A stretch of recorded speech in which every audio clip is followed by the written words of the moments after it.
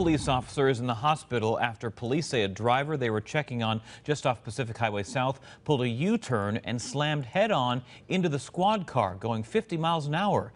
KIRO-7's Rob Munoz just got to the scene, and Rob, police think the driver may have been drunk or high. Well, they believe with the circumstances and the way this driver acted, that might certainly be the case here. Now, take a look at the scene left behind. You can see pieces of the vehicles left. Now, we're told that the impact was so hard that officer's squad car's engine was pushed all the way into the passenger seat. We're told the officer has some head injuries and expected to be okay, but around just after midnight, we're told the officer came upon a car here on the side of State Route 99. He went to go check on them, and then that car started creeping forward. We're told that car flipped a U-turn, the driver heading back into that squad car. The officer barely had enough time, didn't even have their seatbelt on, and was hit by that car.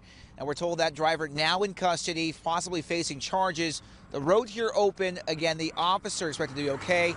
We're also asking police to see both of these cars involved because, again, we are told that this was a pretty serious crash. We're live here near Milton. I'm Rob Munoz, KIRO-7 Eyewitness News.